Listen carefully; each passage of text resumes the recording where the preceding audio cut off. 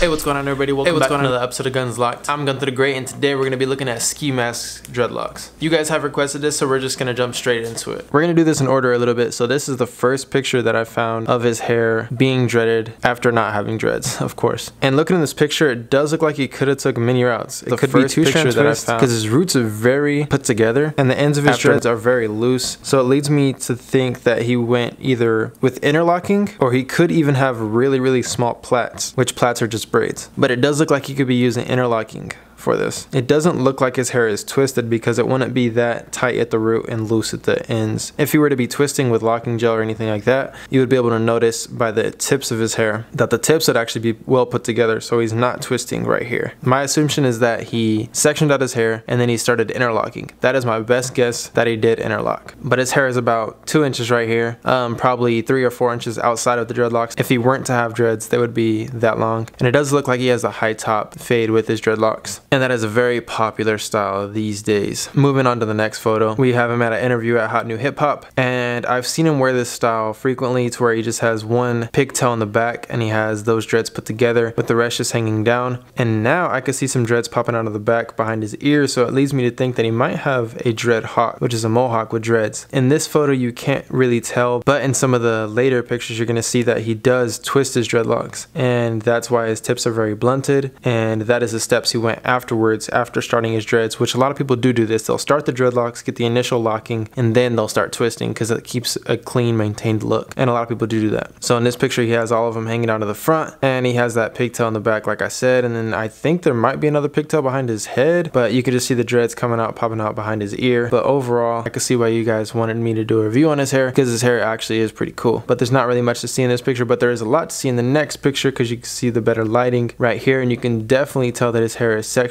and twisted because you can see the coils of his hair. Now, a simple giveaway on if someone twisted their hair or if they didn't is you'll see coils, which you can see that his hair is almost coiled right here, but it is definitely locked up. And his hair at this stage just looks very maintained and very took care of, because you see no frizziness whatsoever. You do see that he does have that pigtail in the back of his head again right here, but I think that's just the style he likes to wear. And a lot of rappers or a lot of famous people with dreadlocks have their hair styled and fashioned to a certain way according to how they want it, but everyone usually just has it different. But I think this is the most recent picture of him that I do have, and you could just tell everything, that his sections are made very well, that it's maintained, that he probably has a loctician doing this. He just has an overall great set of locks. But enough of this picture, we're gonna move on to the next photo, which is him with blonde hair, which got me thinking, when did this happen? Because he doesn't have that tattoo on the side of his face right here, but he does in the recent photo. So this has to be an older picture, so that leads me to think that he did have dreadlocks and then he just dyed them and then dyed them black again right after that. That is just a whole process. A lot of people do dye their dreadlocks, and right here his dreads don't look as healthy, but also there's not that much to see in this picture because he does have a hat on. We do know how he started his dreads, we know what method he uses now to maintain them, and we kind of have a rough estimate of when he started his dreads. It was probably